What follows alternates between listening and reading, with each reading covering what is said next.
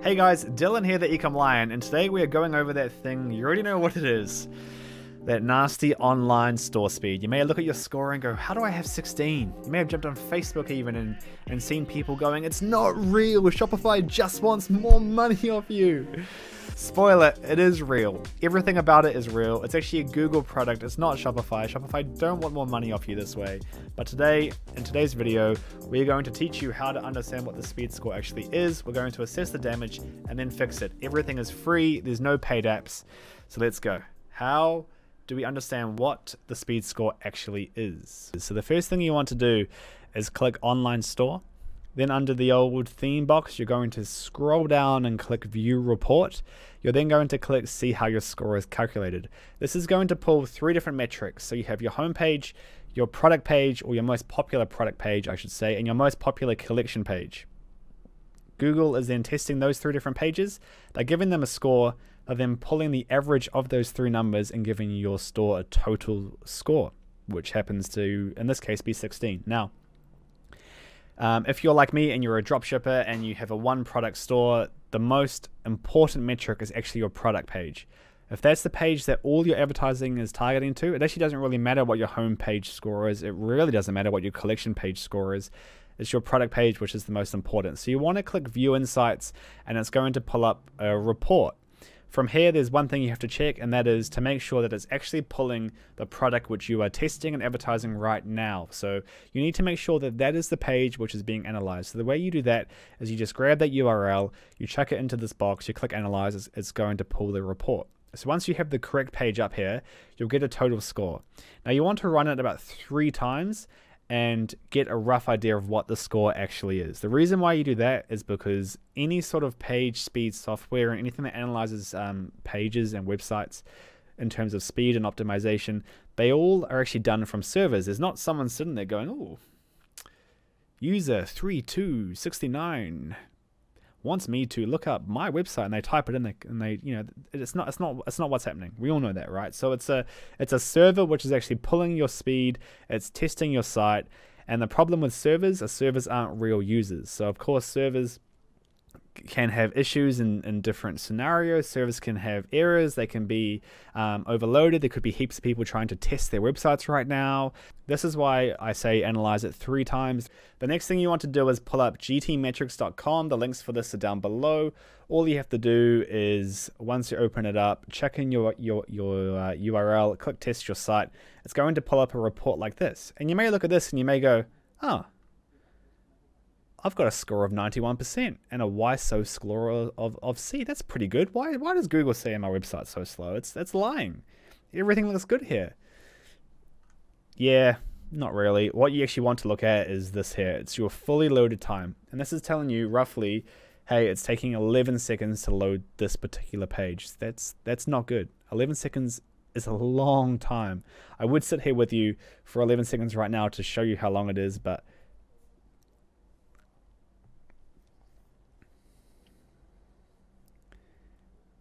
so that was just 6 seconds, and that was already awkward. So imagine 11. People are going to ditch that page before they even let it load, okay?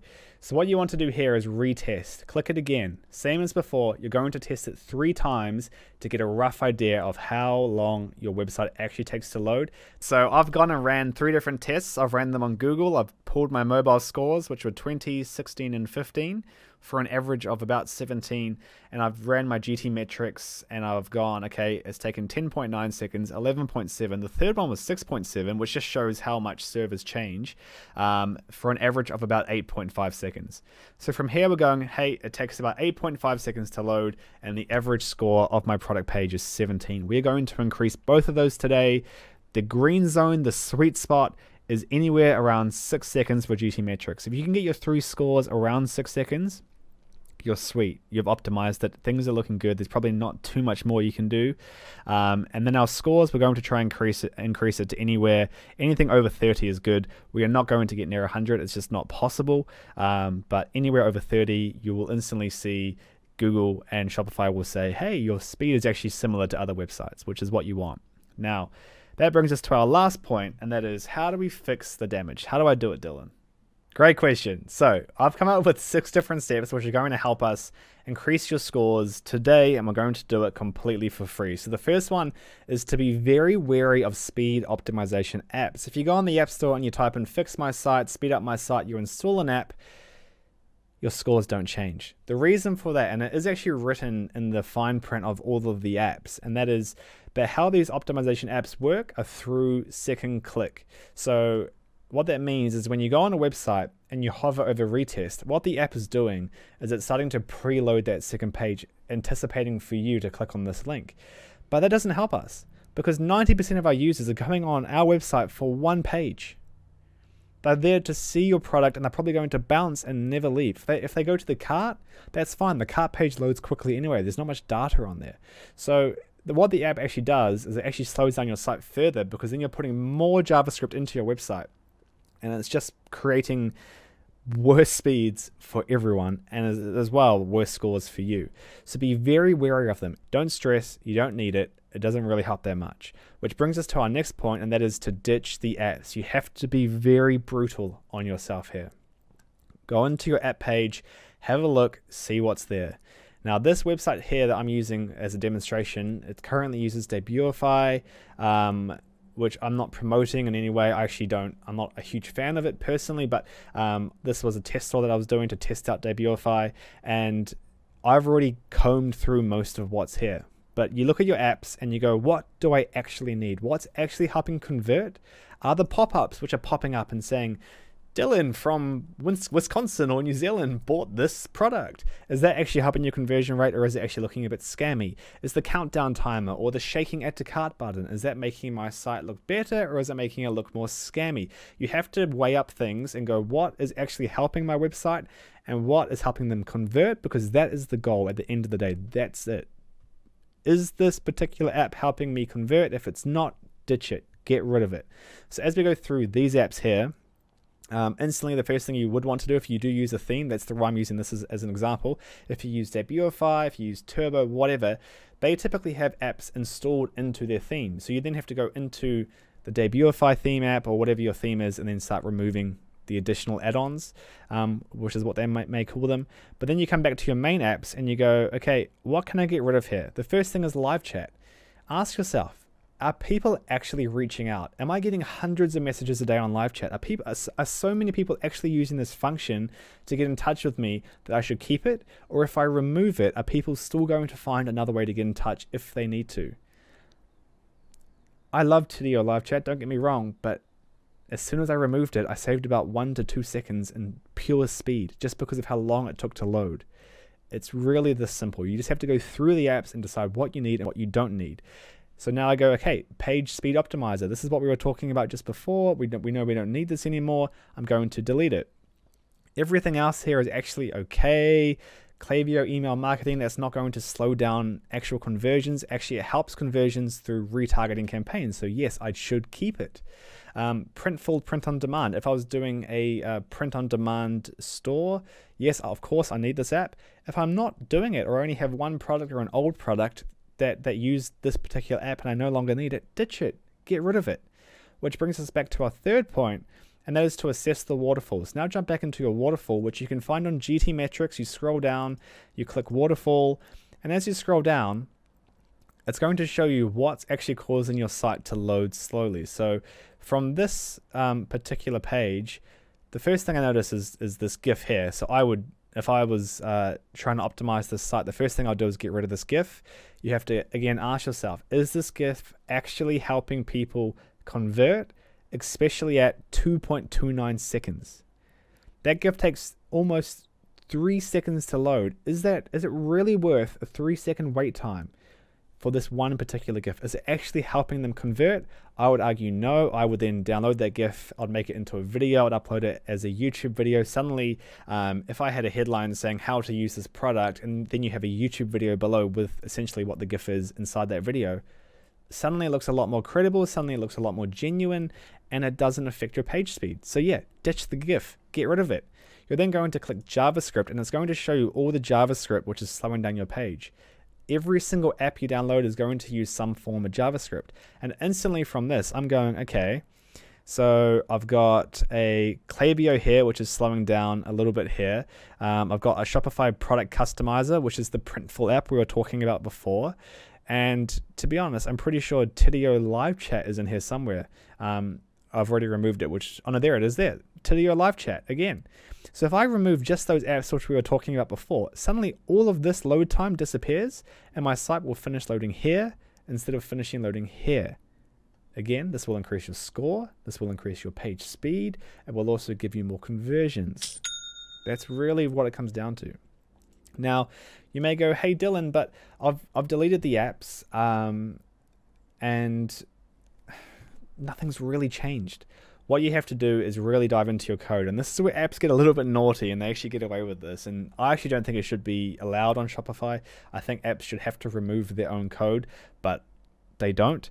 So what you have to do is, if I delete Tidio Live Chat, I then actually have to go online store, I have to go into my themes, and I have to go and edit that code. And it is a manual process, so every single app you've ever added in the past, if you haven't actually gone and manually removed the code from the app, even after you've deleted the app, it will still be slowing down your website. So what you want to do is you want to come, especially to this theme.liquid file, and you just want to scroll through and actually see if there's anything that stands out as something which is slowing down your website in terms of an older app. So, I've got Luke's Reviews here, for instance. If I'm not using Luke's Reviews anymore, say I deleted it, which actually I did, it wasn't on my app page, I need to go through and I need to remove Luke's. So I would come down here and I'll delete Luke's from here, and I'll go Control F and I'll type in Luke's, and anywhere I could find Luke's, I would remove it. Instantly, that's going to remove that JavaScript from the page, and it's going to speed things up. And again, this is what you want to do for every single app that you've added in the past. If you've added heaps, as you come through this page, you'll probably notice quite a few in there. What I would recommend doing though is either to take a copy of this page before you start editing it, or to just do one at a time. Just do it very slowly because you don't want to delete too much. If you're not familiar with this, just do it slow. Just remove the code which isn't related to your website anymore, and just be methodical about it. And if you do make a mistake, just remember you can click older versions, and then you can go back to an older version of your theme file. It just means you will have to start that deleting process again. So the way I like to do it is I like to remove one at a time, click save, go and test my site, just make sure everything's still working perfectly. Another place you can find these sort of files are in your header.liquid. If you scroll through your header.liquid, you may just find, it's not typically in here, but every now and then you may find something in here which has been injected from one of your apps, as well as your footer.liquid. Sometimes they inject it at the bottom of the footer just to have the app firing on those pages. The last page you want to check is your product template page. Now, depending on what theme you're using, you'll have different options, but I would go through your product pages. If you get this, I found this happening quite a bit on Shopify recently, where you click on a piece of code to edit like a page and you get this just blank page. The way you fix it is you just refresh. It's annoying. I don't know why it does it, but it's how you fix it. So here's our product page again. I'll just again scroll through, just make sure there's nothing there. Everything, to be honest, is looking pretty good. The first thing that I noticed is Luke's Reviews though. So again, if I was getting rid of Luke's Reviews, I would ditch it from here. So again, just be methodical, go through your pages, just make sure all of your old apps which you have deleted are gone, and instantly that is going to increase your speed. The next thing you want to do is what is called defer JavaScript. This isn't, it's not as scary as it sounds, it's really easy. Essentially what it means is when you first load your page or your website, how it works is your computer's trying to interpret every single line of code. So when it comes across a JavaScript file, it's then loading that JavaScript file in the order that everything is loaded. But maybe, for instance, maybe your live chat, or maybe if you have font awesome icons, for instance, which I think I do here. Yep. Maybe I go, actually, I don't need the icons to load straight away because I actually want the people to load the page as quickly as possible. I want them to see the content. I want them to see the photos first. The icons can load later. So the way you do that and the way you defer it or put it near the end is as it's done here. You literally just go defer equals defer. The other way you can do it is you just find a JavaScript file. So say you find an app, whether it's the Tidio live chat app or maybe it's an app that you've added on, find the JavaScript for it. So I'm going to do it for the font awesome icons here. and you just come to the end of the code and you literally just write defer. That's it. It's really as easy as that. Or you can go defer equals defer. Both work, both do the trick. And what that means is instead of this particular icon or the Font Awesome icons library loading at the start of the page and I'm really struggling to describe this. Instead of it loading at the beginning of the website, it's now going to load at the end, which doesn't affect anything because your user's not going to go, where's the icon? I mean, we're talking 3 to 4 seconds here. If you just load it at the end, it loads your content a lot quicker, which is what you want. So once you've deferred JavaScript, once you've ditched all the apps, you've deleted the ones that you don't use anymore, you've gone through and removed all that code which was left over, the last couple of things you want to do is, number one, if you do use Font Awesome icons, the only thing I would recommend is potentially look into that. What I have found personally from personal experience is I love the icons, but if I use the free plan, how the free plan works is it actually downloads every single icon into a JavaScript file in case you do use it. Whereas I think the paid plans, how it works is it actually only pulls the icons that you are using, which is going to save a lot of time because you can imagine how long a JavaScript file takes to load if it has tens of thousands of icons to download, opposed to 3 or 4. The last thing though, and it sort of actually is similar to that, is image compression.